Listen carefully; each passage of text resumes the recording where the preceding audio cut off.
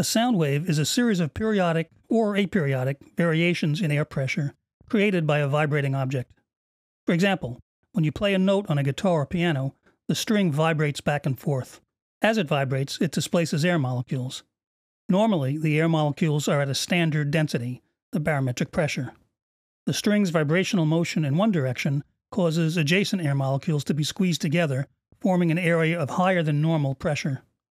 When the string vibrates back in the other direction, air molecules are pulled apart, creating an area of lower than normal air pressure. The higher and lower pressure areas impinge on adjacent air molecules, causing additional higher and lower pressure variations to occur, moving outward away from the vibrating source. This movement through the air of alternating higher and lower pressure variations is a sound wave.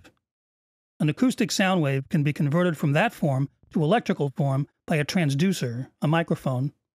In electrical form, the wave consists of corresponding variations in positive and negative voltage, and it can then be processed and enhanced in the studio by all the various recording and mixing tools.